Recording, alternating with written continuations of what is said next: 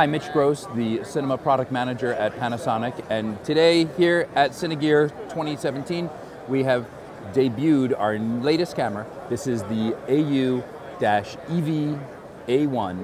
the EVA1 cinema camera. This camera has a Super 35 sensor, and it's actually not a 4K sensor, it's beyond 4K. It is a 5.7K sensor that yields really high quality 4K. So we can record 4K up to 60 frames a second. We can actually also record 2K up to 240 frames per second. And that's recorded on SD cards, inexpensive SD-XC cards that goes right in the back of the camera here. There's 2 slots so you can do long continuous records. Those recordings, even in 4K, can be at 10-bit 422, and you can have a bit rate of up to 400 megabits per second. So then you have a really rich, robust signal that you'll be able to manipulate and post to get all the color correction you want without having it start falling apart on you. It's a really rich, high quality signal.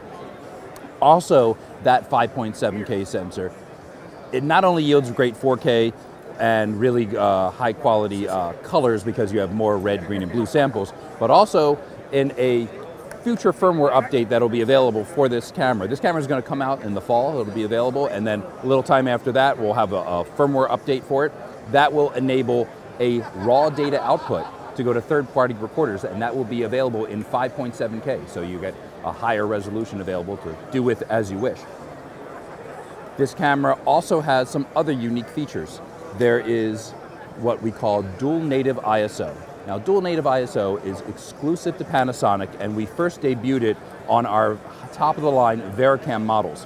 What you get with dual native ISO is a way to read the sensor in a fundamentally different way than everyone else. So our lower rating of ISO, that's what we all do. That's the way all the cameras work. And you can always gain up any camera to get more sensitivity, but you get more noise with that. Instead, what we do is we have our other way of reading the chip, where we optimize the signal and we get more information off of that signal path without having any compromise. So you'll get a brighter picture without having any increase in noise, without lowering your dynamic range, any of those issues. You will have 2 different levels of ISO. On the VariCams, it's 800 ISO and 5000 ISO. On EVA1, we're not sure exactly where those numbers are going to land. We have some targets, and we've already hit certain targets, but we believe that we're going to tweak it as we're still developing this camera before its release. We think we're going to get even more than we have right now, so we don't want to give out a number quite yet, because, you know, there's going to be a lot that's coming with this camera. The camera has built-in NDs, 2, 4, and 6 stops. It also has the ability to have the IR cut filter be switched in and out, just on a push of a button. IR cut is normally locked to the sensor. Why would you want to do that? Well, if you swap out the, switch off the IR cut filter, then you can get these interesting colors and visual effects.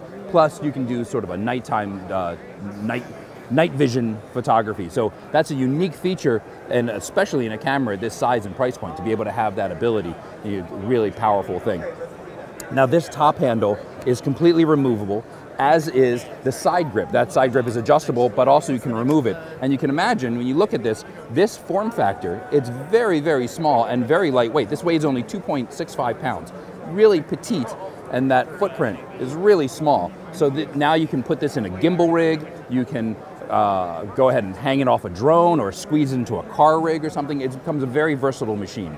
So the idea is to have this small camera format be able to be used as a tiny little camera, or you can bridge it out and add accessories to it to expand it to be a full-fledged shooting machine. We have the VariCams on the highest end. We have our GH5 camera on our sort of consumer lower end, and then this neatly sits in between, so it can be the big sister or little sister, depending on which way you want to go.